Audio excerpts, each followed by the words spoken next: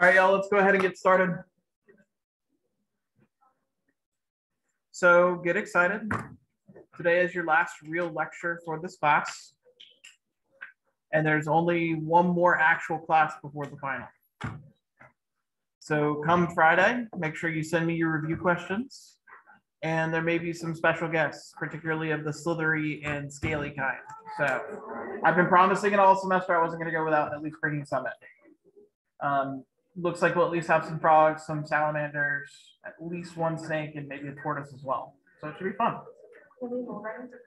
Potentially. So the frogs will be a little bit suspect just because they're frogs and they have really sensitive skin.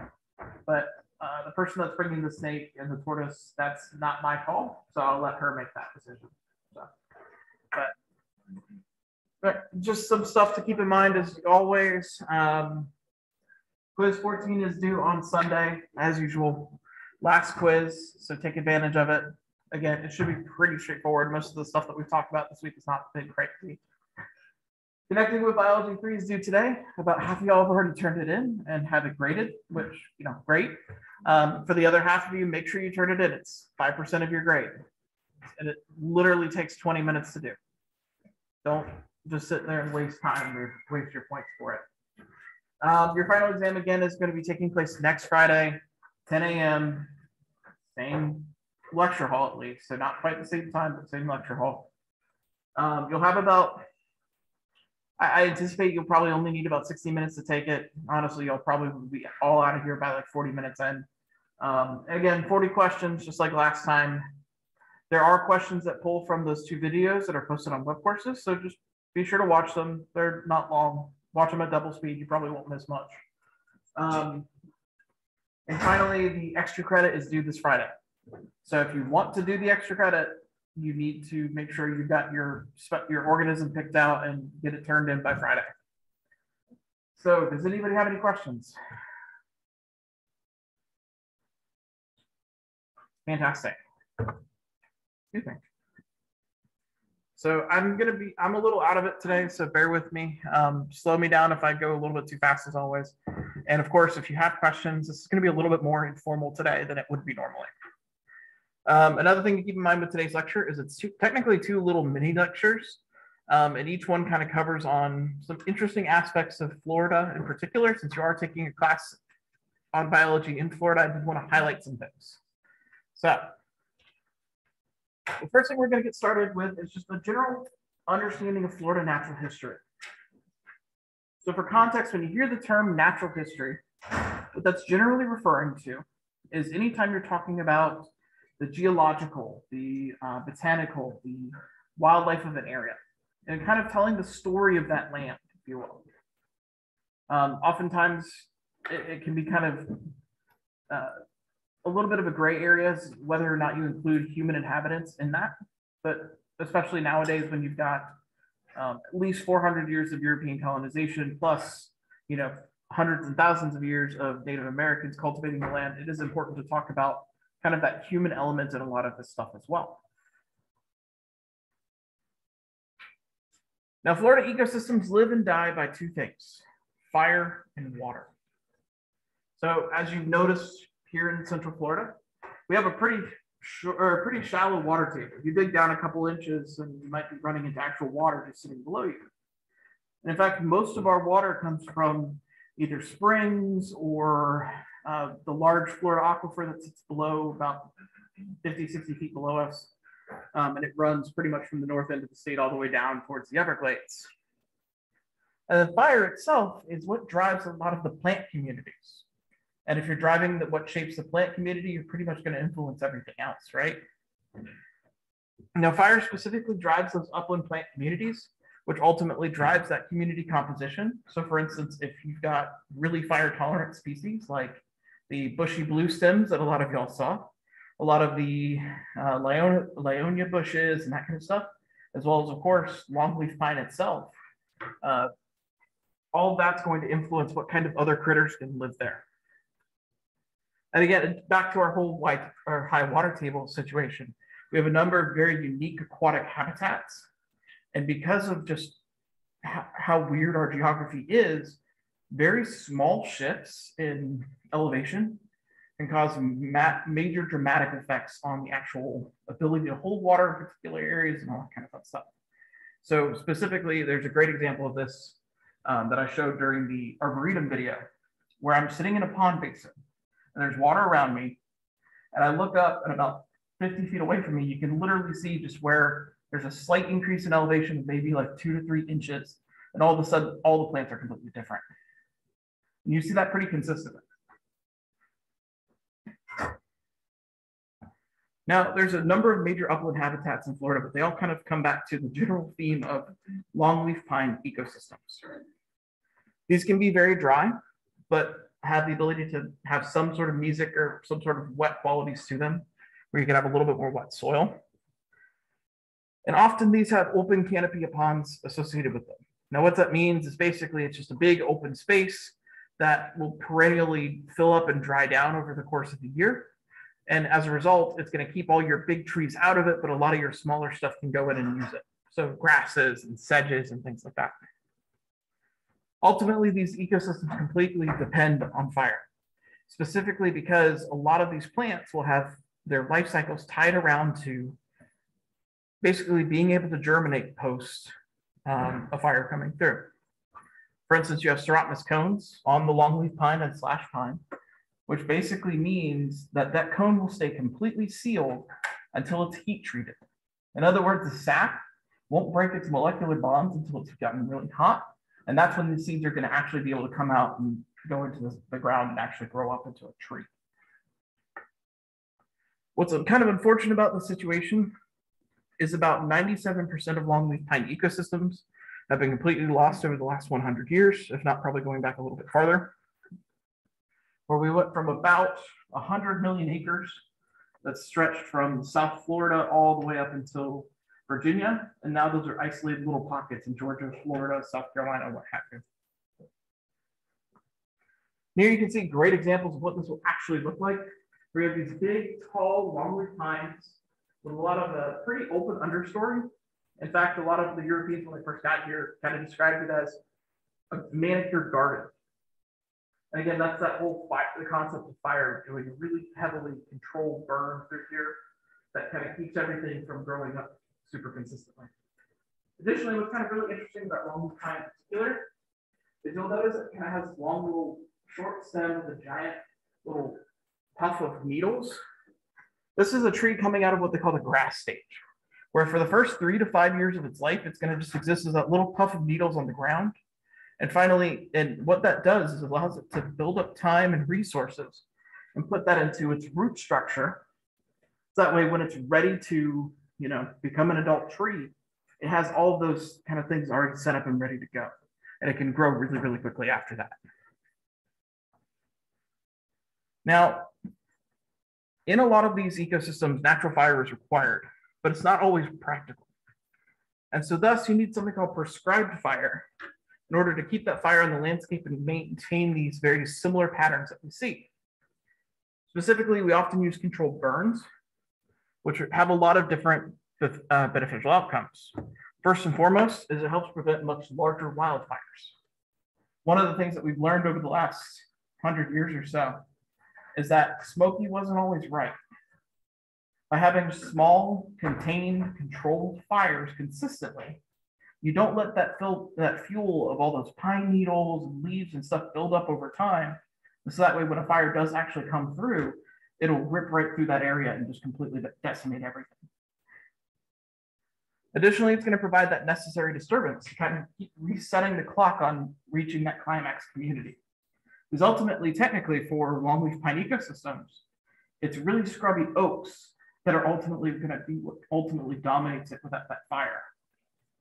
And they're just a pain to get through. They're just not fun to deal with. And finally, that's going to help maintain that plant diversity.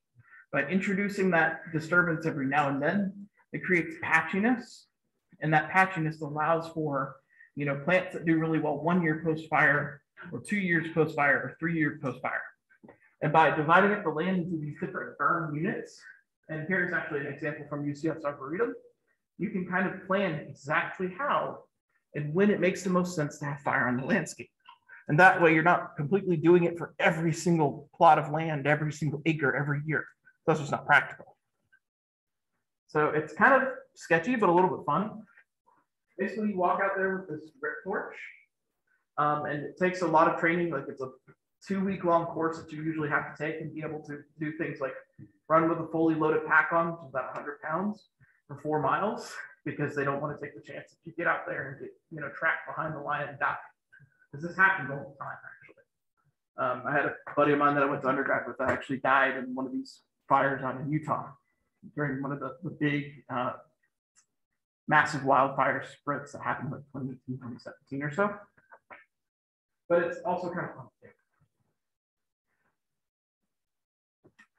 Now, I'll try to post, there's a really cool video that I really encourage y'all to look for that UCF did where they actually talk about how they manage fire on the landscape at the Arboretum. It's really cool. Definitely take the time to look at it.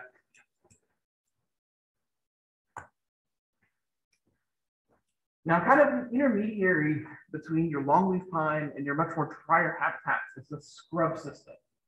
Now, these are much more dry than those longleaf pine savannas and often have what we call barren grass, where it's just sand or lichen growing over sand itself. This is a very interesting habitat because it's home to the only endemic bird species here in Florida. And we'll talk about what that species is here in a little bit.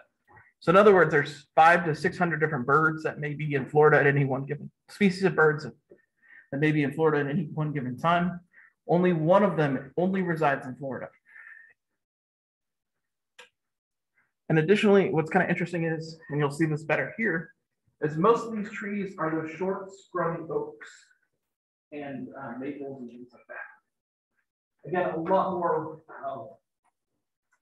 dry tolerant species that can handle being, without water for a long time.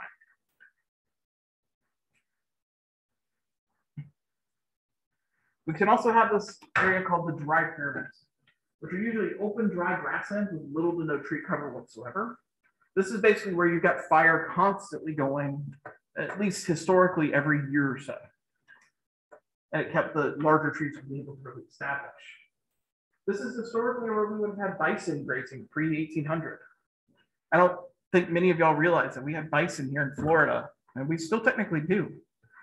There's just a much smaller population that's been reintroduced into one of our state parks. And a great example of this ecosystem is if you go just south of Paynesville, there's a huge state park called Paynes Prairie. It's worth the time to just go out and hike it. It's really cool. Here you can actually see some of the vistas from this. This is big, wide open grassy areas. It does tend to get a little wet in some of these areas, but for the most part, there's just no trees whatsoever. But of course, how can you not love the bison itself? They're kind of cute. So let's get into some of the aquatic habitats here. Now, probably the most important one when it comes to Florida, at least in where we're at, are these ephemeral habitats or cypress oaks. Now, these are two separate things, but they do often kind of interact very similarly. And ultimately, the main component about these wetlands is that they dry down every year, or at least every other year. In other words, there's about somewhere in the neighborhood of 3 to 6 months out of the year, these ponds are completely dry, and they're just a shallow basin with nothing in it. And then you go into our rainy season, which is usually during the summer. It rains a lot. All the frogs will come in, breed in there. Their offspring will, metamorphose and then leave, and the pond dries down. And what that allows them to do is avoid a lot of pressure from fish. And usually the only fish you're going to find in these things are things like mosquito fish, which are super tiny and often can be transported through birds accidentally, not killing all of them when they try to eat them, that kind of stuff. And again, what's really cool about these kinds of habitats is they're host to just a number of different frog species and salamander species, including the protected striped newt, as well as the protected Florida gopher frog. And unfortunately, these are disappearing as they're often used for other things. Say, for instance, if you're trying to convert a landscape to just residential shopping or something like that, you're going to turn it into a much larger retention pond that's going to hold water much more consistently. And as a result, things like Some of the tilapia and the bluegill and that kind of stuff can then persist in those ponds now, as well as if you're talking about more agricultural situations, you'll often see these get dug out and used for watering cattle. Here you can actually see kind of what it looks like during the wet cycles versus the dry cycles. And not all, and it's kind of hard to see on the picture, but you'll often have a lot of little slight gradients in the actual topography itself, which creates a lot of variation. And, variation is a good thing if you want to maintain a lot of diversity, right? And here's what it would actually look like during the middle of the summer, or right before the middle of summer before it gets all the rain, where it's just going to be completely dry, there's full plant life. But if you look, you can still see that slight step down. And that's how you can tell that there is a pond usually there at some point. Now, Florida also has some other really cool aquatic habitats. And a lot of those are based around the Florida aquifer. Obviously, not a whole lot of things can go live deep underground for hundreds of years, but where the water comes out, it forms these natural springs, which are the lifeblood of a lot of not only recreation, which drove tourism in Florida for like 100 years, but it also is very essential for things like manatees, which will come into these spring watersheds. That way they can stay warm during the winter when it's too cold out in the ocean. And again, these are often turned into tourist traps. Kiowa Springs is a great example. Silver Springs, up until about 10 years ago, even had a water park in theirs, but they're just kind of interesting to check out. Now, if you haven't been to one, I highly encourage it. I think this is Blue Springs, which is about an hour north of Orlando. Right now, you can't actually go swimming in it because there are currently about 100 manatees, all kind of congregated right in here. It's absolutely incredible to see. It's a little graphic because they beat up on each other and they mate with each other, but it's really cool to check out if you can.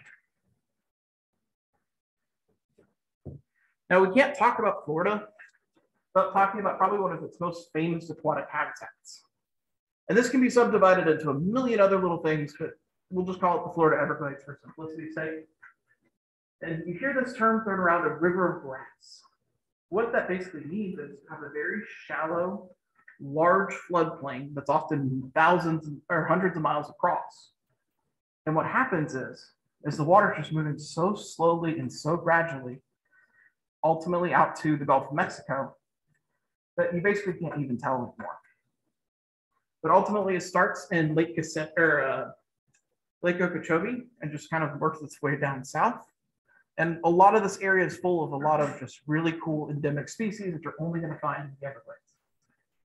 Now, unfortunately, and there's a great book that kind of documents some of these changes called The Swamp, but the hydrology itself has been heavily damaged, primarily due to the sugarcane agriculture industry on the west side of the Everglades, as well as just development near Miami itself. And again, it's home to numerous protected species, everything from the different, the snail kites, the American crocodile, manatees, all that kind of fun stuff there. If you haven't been to the Everglades, you need to go at least sometime in your life while you're in the state. And here's what I'm talking about with this big river of grass, where if you were down in this, you wouldn't really be able to see these kinds of patterns. But when you go up, out on some of these lookout towers, say for instance, in the actual Everglades National Park, you can see this just slow meandering push of water, slowly moving back out. Now, finally, once all that water gets out of the state, either through rivers or through the Everglades itself, you come into the estuaries and the mangroves.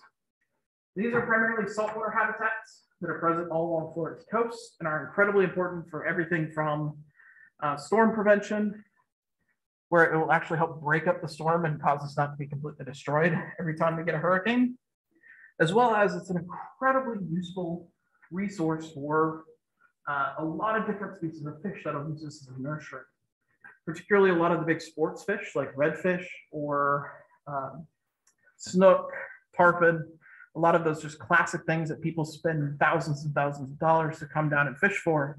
This is the kind of habitat that they're looking for. As well as even sharks. We had a project here on campus not too long ago where a grad student was tagging and monitoring hammerheads as they moved in and out of these situations. so they could see where they were giving birth and how many and all that kind of fun stuff. And ultimately, these are primarily built on the backs of oysters and mangrove trees. Now, oysters are disappearing due to overharvesting and just pollution, but we are, if you haven't seen it already, UCF has like one of the strongest programs for oyster bed restoration in the country, particularly in Brevard County. There's a lot of really cool stuff that we're doing over there as a direct result of basically people going out, collecting the shells from a lot of these seafood restaurants, and then making artificial oyster mats that can then be put back out onto the landscape and allow the little juvenile oysters to grow up from that. It's really cool. But again, you can actually see what this would look like in practice. Again, those beautiful mangrove trees that have those really interesting root structures that allow them to stay in that primarily aquatic soil, as well as just these giant open floodplains here, where you probably have this entire thing just full of oysters. Now, we can't talk about Florida without talking about some of the cool species that are here. So we do have to highlight at least a couple that you should be familiar with if you live in the state, both from your own safety as well as just they're cool. And I won't spend too much time on this because we've harped on it enough, but everybody loves the ghost tortoise. They're cute. They also try to kill each other, but you know, they're fun. And again, the big important thing about them is they are keystone species, that their burrows are often used to have somewhere in the neighborhood of 300 different species of animals and insects and all that kind of fun stuff. And that allows for that refuge to exist during those fire systems.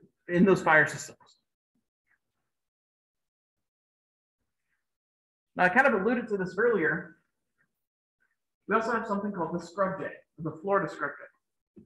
This is the only endemic bird found here in Florida. In other words, this bird is found nowhere else. It literally is just isolated to these small little scrub communities. They form unique family groups where siblings will actually help to raise younger siblings. And they've been well documented to have different personalities, where some are more outgoing, whereas some are much more reserved. And you can actually train them, and the way they've learned a lot of this stuff is by basically going out there with peanuts and having the animals come and interact with researchers in the wild.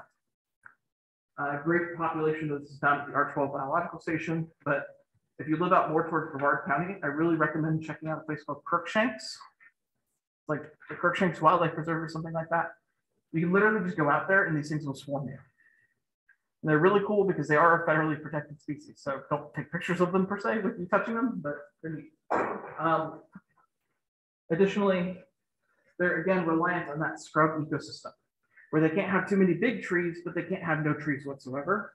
And so they need those like small scrubby oaks and things to be able to persist. And of course, how can you not talk about this really cool critter? This is the Florida panther. They're originally widespread throughout most of Florida and actually ranged up into Georgia, South Carolina, Texas, that kind of thing. But they're now only found in South Florida near the Everglades, just because that's the one last bit of habitat that they can survive in. Population size is incredibly low, and as a result, not only are they protected by the Endangered Species Act, the ESA, but they are incredibly genetically bottlenecked. And what that means is their genetic diversity is so poor that it's, you know, they've been breeding with cousins on cousins on cousins for the last 100 years, right? It's not exactly good for your genes.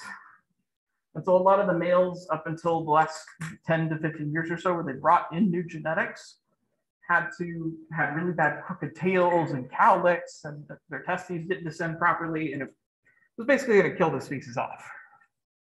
So it's gotten better, but it's taken some time. And another endangered species I have to highlight, of course, our wonderful Florida manatee. If y'all haven't heard, this is actually one of the worst years for Florida manatees in the last, say, 30 years, where normally the population increases by about 100 to 200 every year. This year, we've had 10,000 deaths as a direct result that were considered unnatural or not unusual deaths is the word I'm looking for. What has been happening is that the seagrass beds that normally exist out kind of in between the springs itself and their aquatic ocean going habitat just got completely wiped out this year. And as a result, these skinny kind of malnourished manatees were coming out of the springs They had no food and they ended up dying off from hunger. Now keep in mind, when you see a manatee, that's not a lot of fat. Most of it's actually bone and their actual intestinal organs. And the reason for that is they eat grass. They're kind of like a cow. They need so much space to be able to process all that grass material. And so there's not a whole lot of fat on them. So when things don't work out in their favor, it doesn't end very well, very quickly. And again, they are protected under ESA. The population did seem to be increasing until this year. Now, I saw a couple of y'all see some of these critters, but I do want to highlight them just because you should be careful with them here in Florida and try not to get bit. But we should talk about the venomous species. Now there's 6 of these that are in the state of Florida altogether, but 5 of them are only found here in Central Florida. Probably the most important one to talk about is the eastern diamondback rattlesnake. They can get upwards of 7 feet long and weigh like 10 to 15 pounds, which is pretty hefty for a snake. They're pretty distinct because they have this classic diamond-shaped pattern that runs all the way down the back. And of course, hard to miss that beautiful tail. They are really important, but in the sense that they can help, get rid of pests and are very good at kind of controlling small mammal populations. But they can be dangerous if you piss them off. So I really highly recommend to not be a statistic like I am and try not to mess with them. Because unfortunately, if you actually look at the numbers, the individuals that are most likely to get bit are the hold my beer crowd, where basically you have, young males between the ages of 16 to 23, which fit me perfectly, often drinking some sort of substance or smoking some sort of substance, and decide, look at me, I'm a badass, I can go pick one of those up. Usually doesn't end very well. So just keep that in mind. But there are also other species of rattlesnakes here in Central Florida. You have the pygmy rattlesnake, which is really pretty. They can have this beautiful, almost bluish gray pattern to them. And up into the Carolinas, it can be dark red, which is really pretty. For the smallest venomous snake, their bite's not really that bad, honestly. I've had a couple friends that have gotten bit by them. They never needed the anti-venom, did okay. Oh, just go to the hospital. And bites are just rarely fatal for this species, so it's just really not that important. Now, probably the most dangerous venomous snake that we have, at least from a venom perspective, is the eastern coral snake, which does have a very similar looking non-venomous snake, actually 2 different species of non-venomous snakes that try to match this species. But what's kind of interesting about them is they're most closely related to things like cobras, black mambas, some of the crazy elapids from Australia that'll kill you in an hour. Very similar kind of venom, just on a much more diluted form. And oftentimes, they take a lot to get them to bite them. A great story I heard was there was an individual that had caught one and had been sitting there messing with it for literally a day and a half because he thought it was a scarlet king snake, which is one of those non-venomous mimics. And finally, it bit him after about a day and a half of just being constantly prodded and poked around before he was going to give it to his kid. And he described it as the weirdest sensation. Because basically, what it does is it shuts down all of your nerves. And you can basically feel the loss of all of his sensations from his arm slowly creeping up. By the time he got the anti-venom, it had gotten almost a year. And granted, this is about 2-3 hours later. And you can start feeling it come back down. But as it came back down, it just releases an immense amount of pain. So it's really nasty stuff if you do get bit, but it's pretty hard to. Then you have the Florida cottonmouth or the water moccasin. Not all water snakes are water moccasins. They're not all venomous. But this one clearly is.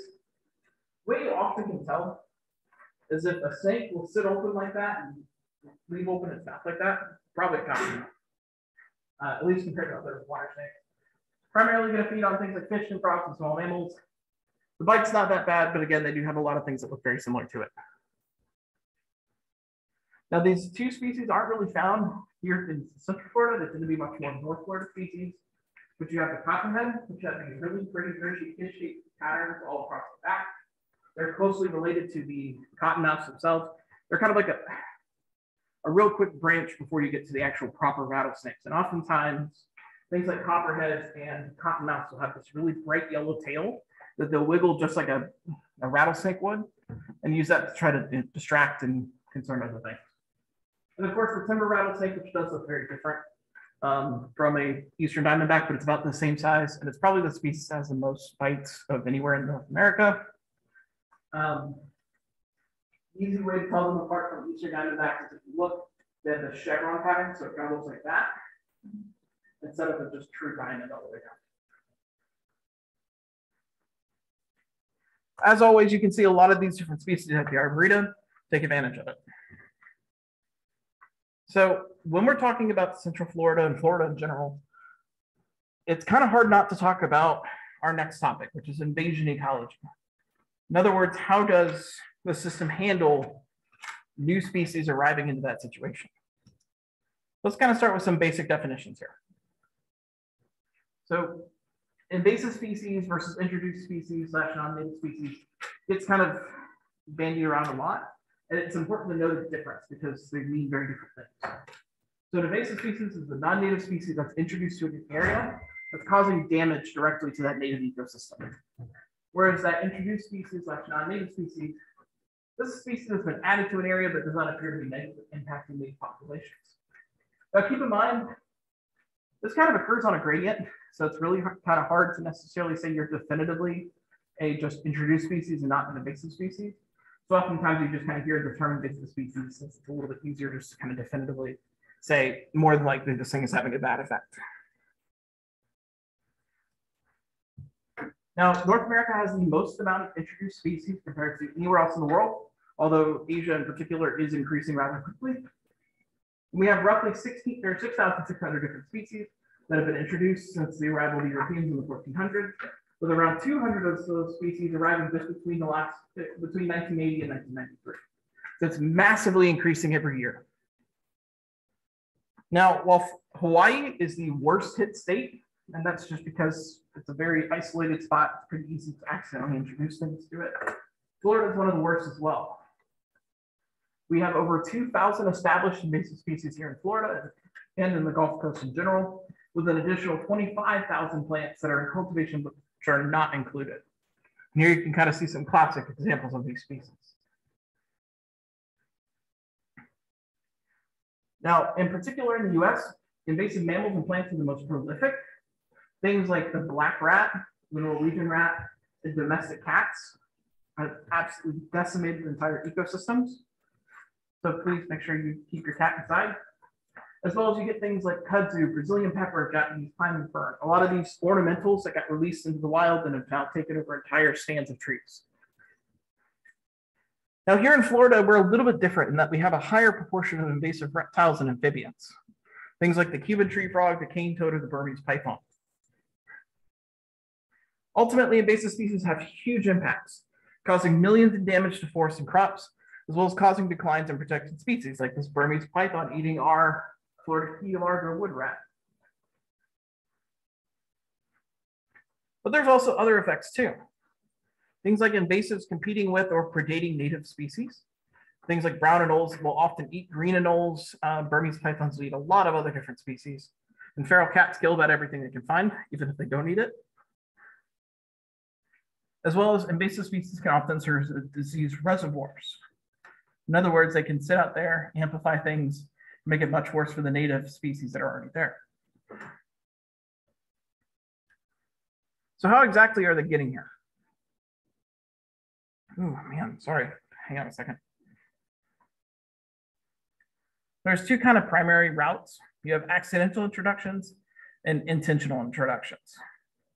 Intentional introductions include things like failed biological controls, which a great example of this is the cane toads or some of the ornamental introductions, as well as accidental introductions, which include travel, trade, parasites from ornamental species, ballast water, unprocessed natural products, that kind of thing. Yeah, I'll be back in just a minute. My stomach is killing me for whatever reason.